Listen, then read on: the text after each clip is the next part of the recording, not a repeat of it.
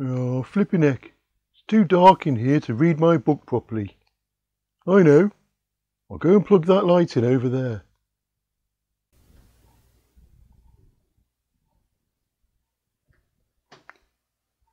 Oh no, the cable's not long enough to reach the socket.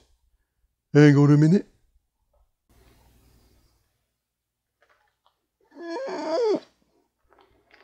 That's better.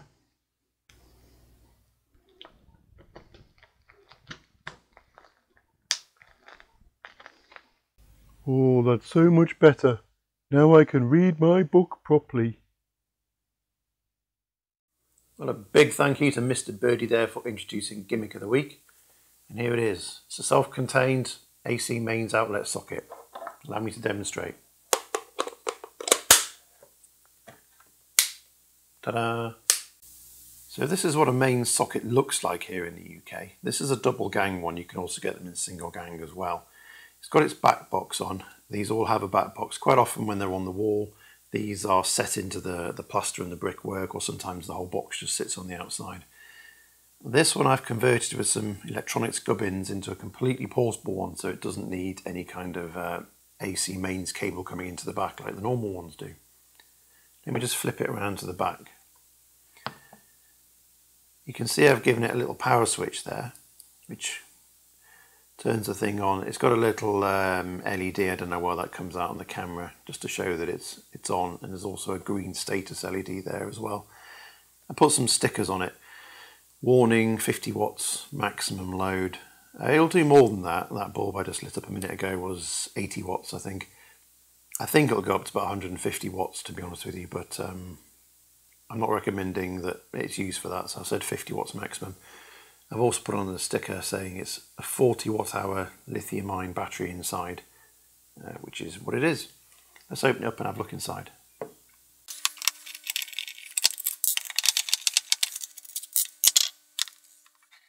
So inside you can see 3 of these lithium ion 18650 batteries, and they are literally just the standard ones. I've got vaping ones because they're pretty good on power delivery. I prefer the vaping batteries, even though I'm not a vapor myself. So there's 3 of those, and they produce approximately 12 volts, maybe a bit less. And these run from the battery holder to that switch that I showed you on the back. I've just sealed up there with my hot glue gun. From the switch it runs to the circuit board. This circuit board's off a car inverter, one of the really little ones you get that plug into the cigarette lighter on the dash. So I've dismantled one of those just because it's such a compact little circuit board, and again I've hot glue gunned that down to the back of the back box here.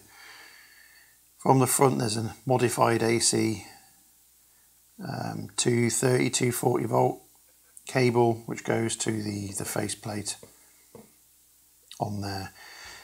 This particular inverter had lots of vents all the way around it, so it's rated to 150 watts, and I imagine it would need all those vents if you were running 150 watts. In this back box, it's obviously self-contained, it's going to get quite warm, and also I don't think these wires are really up to that kind of ampage, which is why I've downrated it to about 50 watts on the sticker on the back. But that's basically it, that's all it does. And it gives you a battery box that's not a million miles away from those little USB rechargeable battery banks that you get, which are very good. But this is specifically for AC mains. And the reason why you might want that is if you've got something like you need to charge, let's say, your camera battery that will only run on mains. I know my charger for my Nikon will only run on mains. Or perhaps an old phone charger that doesn't use USB, something like that. So yeah, it is a bit gimmicky, but potentially useful. 50 watts is not a lot, but it'll run a charger or a small lamp, something like that. The 40 watt hour lithium ion battery that I've said, I mean, that's not going to give you an awful lot of power, but let's say you're running something that's 10 watts, obviously that'll give you about 4 hours then, or 40 watts for 1 hour, that sort of thing. But you know, like a camera battery charger's probably going to be about 5 or 6 watts, so you're going to get about 8 hours on a set of 3 batteries. And of course you could always bring another 3 batteries along with you and a small screwdriver, and then you can be off again. So potential uses for this thing, well, you're going to have to get creative, I suppose. One possible use I thought of is like a night light in a tent. If you go camping with, say, a young child and they've got one of these nice little night lights that sends them to sleep and they won't sleep anywhere without it, well, what do you do if you go camping? If it's a mains powered device, well, something like this would do. You know, it's silent. It doesn't require a generator running outside the tent or anything ridiculous like that, and it'll last all night as long as you charge the batteries up the next day. You could always use it for novelty value, like, I don't know, let's say you're a horse rider. You could put it on the side of your saddle and show everyone that your horse has mains electricity inside it. It's also ideal for the perfect dad joke if you go for a picnic with your family. So you could set it down on the ground and tell your kids that there's very good geothermal power in the area, and wow them that you can light a desk lamp just from the ground. So yeah, it's a novelty thing.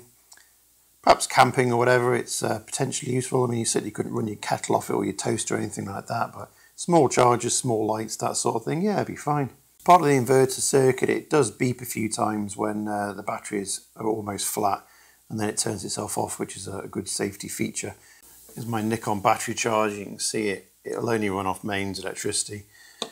So it's handy if I'm out somewhere and I need to charge the camera battery. That works. So it's a portable battery charger. There's another possible use. This is a portable doorbell. The button itself's by the front door, but this is the receiver that beeps. So if you're in a different room in the house, you should take it with you and plug it in. But you know, perhaps you're outside and you wouldn't hear the doorbell if you're expecting a delivery. So you could bring this, plug it in there, and that'll work. Like thus. I mean, imagine it would power this doorbell for days. Really doesn't say how much power it takes, but it'll be hardly anything. So yeah, you got the two sockets, so you can power two things at once, no problem at all. And yeah, that works really well. See, the battery's still charging there, no worries. I hope you found this novelty portable power supply interesting. Do please like and subscribe, and also put in the comments any uses you can think for something like this. Perhaps have a go at making one yourself. I mean, it's not exactly rocket science, and it's, you know, this is very much prototype standard. It's just for me. It's not something that I've made for anyone else, and I'd have to do a slightly better job because it's not a particularly neat job, but it's practical and strong. So yeah, I'll take it with me on my next camping trip, I think. You never know what it might be useful for. So thank you for watching my video, and I shall see you again in a future production. Bye-bye. Talent is almost ready. Ready. Thank you, birdie. No problem.